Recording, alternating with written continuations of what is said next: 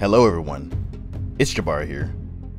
Today I will be discussing something a little out of the norm as it primarily focuses on a term rather than any types of historical events or facts.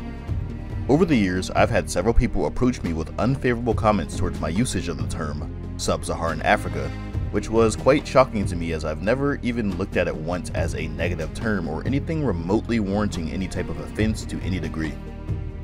However, after countless testimonies and just lots of pondering the fact in general, I've come up with a few reasons why I think that problem exists, and what I think should be done about it.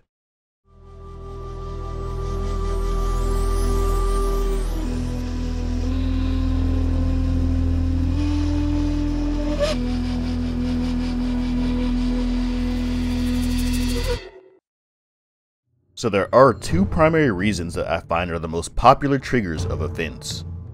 The first one is the fact that the term Sub-Saharan Africa includes the prefix sub. Complaints usually rest on the fact that sub means below. It is then compared to words with negative connotations, for example, subpar, submissive, or substandard. However, sub does not always have negative connotations attached to it. Below does not always mean less than or inferior to. For example, submarine, or subterranean, or subway, or subconscious. All of these words denote things that are below or under something, but not necessarily in a negative way. Sub-Saharan seems to follow this trend, denoting that the region south of the Sahara on the map is collectively considered Sub-Saharan, because on a map it is indeed below the Sahara. There's nothing innately negative about that terminology, but many seem to look at it as though it implies that the region is inferior, less important, or below the significance of North Africa. This is simply untrue. In fact, ancient Egyptians viewed Sub-Saharan Africa in the completely opposite manner, calling the lands upper, since it was the source of the Nile River. This is why the southern regions of the river were known as the Upper Nile, and the northern part was known as the Lower Nile. It is fairly common for places or regions to be named specifically for where they exist on a map, like South Africa. Perhaps the most direct parallel to Sub-Saharan Africa is Baja California. In Spanish, Baja means short, which is a synonym for below. It is used in an identical context to Sub-Saharan Africa since it is below California on a map. That is the only reason for this designation. Another point of offense with the term rests in the basis of Sub-Saharan being used to describe a separate region of Africa, and that this shouldn't be done at all.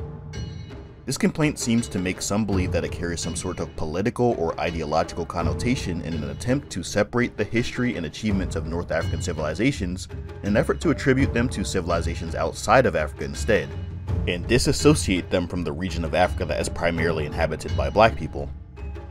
While this argument does carry a fair degree of weight, it is not innately used in that context. The reason is primarily geographical, considering the bulk of North Africa is covered in desert, and by desert I mean the largest hot desert in the entire world. With that being said, it only makes sense to distinguish that part of Africa from the rest. Also, with this vastly different geography comes vastly different cultures, with North Africa being almost entirely Islamic. 93% of the inhabitants of North Africa and the Middle East collectively are Muslims, while just 30% of the Sub-Saharan African population are Muslims. While Sub-Saharan Africa did possess many large and powerful caliphates like Mali and Songhai, those parts of Sub-Saharan Africa that were Islamic typically have close contact with North African populations and historically have been relatively independent from the great Islamic caliphates of the Mediterranean world. The vast majority of Sub-Saharan African caliphates converted peacefully and for the most part were only Islamic on paper. The ruling elites of these states were Muslims, likely for political and economic reasons. Their conversion allowed them to have control over lucrative trade routes as well as immunity to enslavement. However, the general populations of most Sub-Saharan African states remained largely practitioners of indigenous religions, until relatively recently in history.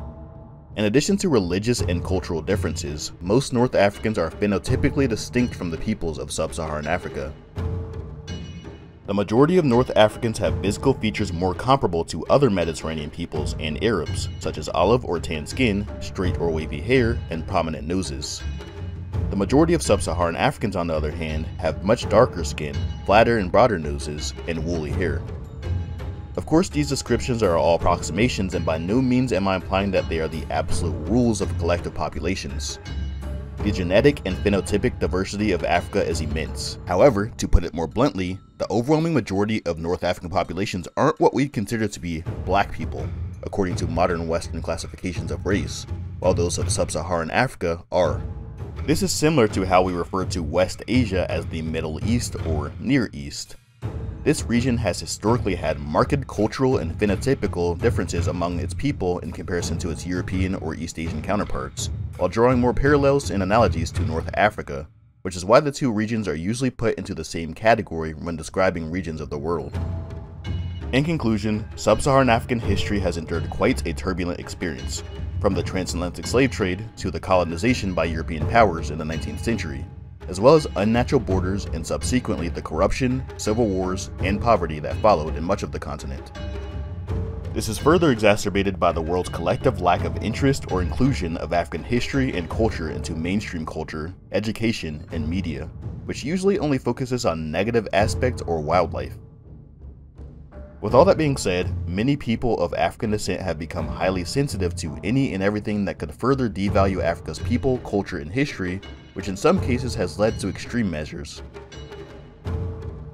The aversion to the word Sub-Saharan is but one of these, a harmless term that has been dubbed as a negative one by some people despite the fact that it has no negative connotations attached to it whatsoever, and is generally accepted as a valid and non-offensive term by virtually all educational institutions.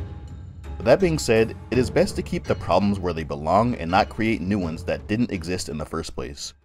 We are better off focusing on the actual problems and bringing solutions to light. If you enjoyed the video, please leave a comment, like, and subscribe if you want more videos like these. For sources, check out my website, linked below. If you'd like to support future projects, you can do so there as well, or by clicking the join button below, or by becoming a patron. I hope you all enjoyed the video, thanks for watching as usual, and always remember, we don't come from nothing.